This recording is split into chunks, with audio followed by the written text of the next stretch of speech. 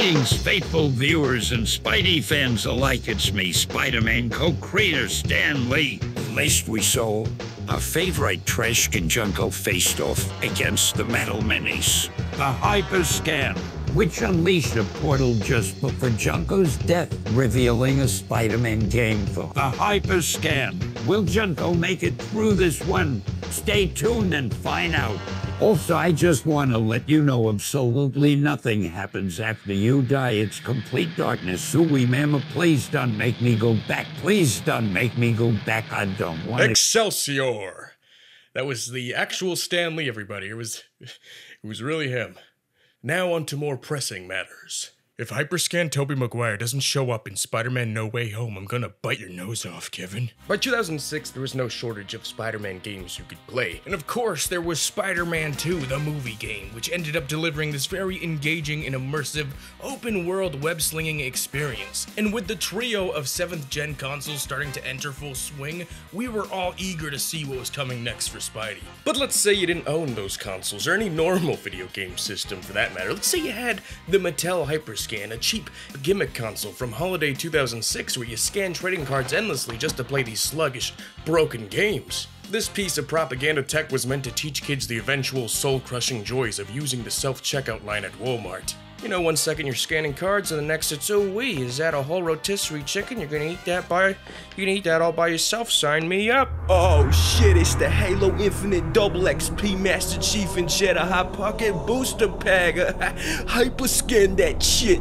HyperScan Spider-Man the game really makes you feel like you're web swinging with the exaggerated swagger of a Scan HyperScan card with groundbreaking, brand new radio frequency identification technology. This is Spider-Man on the HyperScan, a Spidey game absolutely nobody played.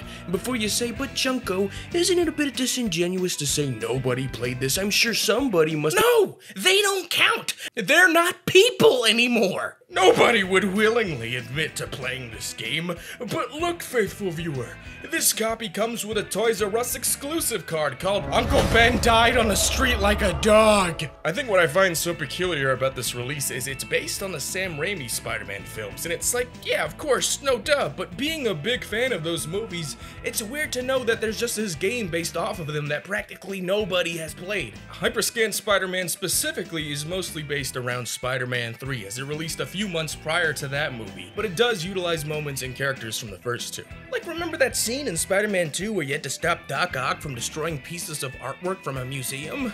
I remember. Gameplay-wise, this is actually pretty good. The controls are responsive, which is something that's pretty much never associated with HyperScan. The beat-em-up combat is there, it feels fluid. The web swinging, it works. I mean, it's nothing groundbreaking, it's how you'd expect, but you gain altitude pretty easily off your jumps, and yeah, this might actually work. I can't believe it. One thing that really plays to HyperScan Spider-Man's benefit is the cards feel more practical to use than any other HyperScan game. You're mostly utilizing modification cards, which give you 4 different special moves so you can tailor your own playstyle how you see fit, and my god, you only have to scan these cards once!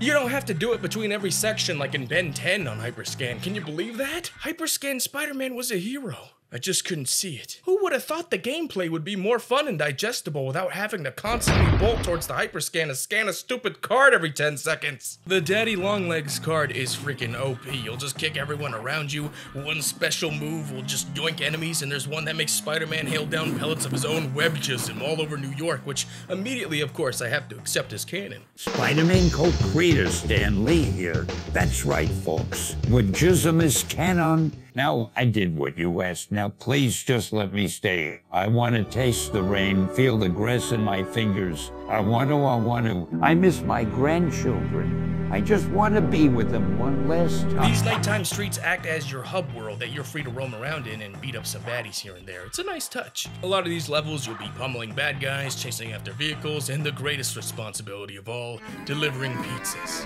Now, Peter, these are the times when a young man becomes who he's gonna be for the rest of his life. There's gonna be choices you're gonna have to make, hard choices. But I know deep down you'll do the right thing. Okay, Spidey, let's think this through. Jewelry store robbery or pizza time? Jewelry store robbery or pizza time? Peter, come on. Peter, can you hear me? Peter, hear me? Pizza So yeah, HyperScan Spider-Man has some pretty good stuff going for it. That's not to say everything's smooth about this game. The combat works fine on foot, but a lot of the early levels have you fighting Green Goblin mid-air, which is pretty awkward because only your special attacks will work in mid-jump. And then I'll save Mary Jane and she's just stuck in this frozen position. The game keeps telling me to drop down and die. What do you want me to do? You want me to drop her? Okay! Obviously, Spider-Man can also web crawl on buildings, which you do by pressing up, but it's pretty inconsistent. And because the backgrounds are so flat, it's very hard to determine what HyperScan Toby will stick to. Early on, you have this inflamed Zeppelin level where you gotta save these civilians one at a time, but they just won't shut up. Thank you. That's enough. The people of New York can all die. The biggest gut punch of this game happens to be the HyperScan itself. Yes, it was a little too good to be true, but some of the levels are locked away unless you have a certain card, because of course they are. This level can only be unlocked by scanning the Big Apple II mod card. And this isn't just like 1 or 2 levels. There's a good chunk of them that you can't play, and the game's just like... I missed the part where that's my problem. For a plug-and-play type Spider-Man game, this is pretty decent, but not enough to make me want to go out and buy more cards just to maybe play one more level where, hooray! I unlocked another level where you get to save a bunch of civilians on this building. This level, looks kind of familiar. But you know what? At the end of the day, I still can't believe it. I actually had a good time with HyperScan Spidey. It just sucks that intrinsically, because of what the HyperScan is, a decent game is tainted with all these annoyances. This is hands down the best HyperScan game there is. It's not even close. That might not be a high bar, but I can see if this were the game that came bundled with my HyperScan at launch, I probably wouldn't have had the disdain for it that I do. The only other HyperScan game we haven't talked about yet is Marvel Heroes, another Marvel-based HyperScan title that I doubt anybody played. This one acts more as a straightforward side-scrolling beat-em-up with a wide array of Marvel characters at your disposal, depending on what cards you have, of course. Again, like Spider-Man, all the card scanning is kept to a minimum here, which is a huge plus. And you know what?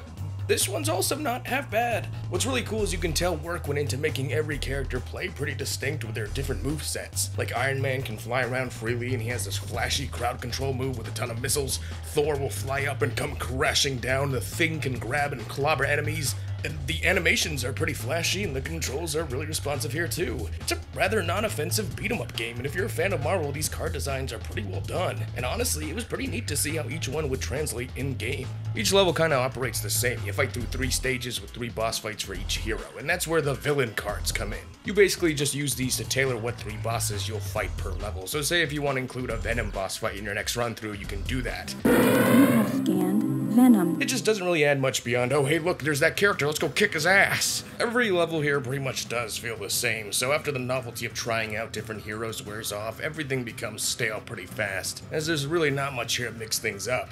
You do have a few story missions if you have the right story cards, but again, they're pretty much all the same.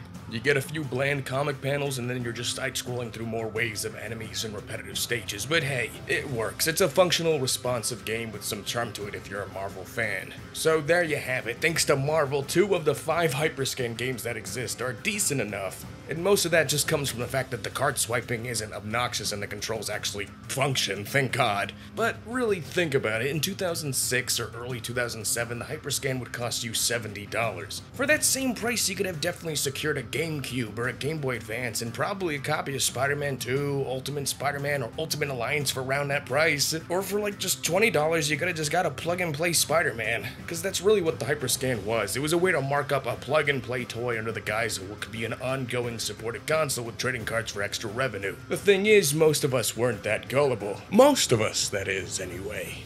See, with great failure comes great depression. But hopefully one day I'll forget I was ever even happy to begin with. For now, I think I'll just enjoy some peace and quiet. That's what this was all about. A stupid video game. You stupid little trash can. I ought to rip out that pathetic stock photo you got for an A-ball, you miserable.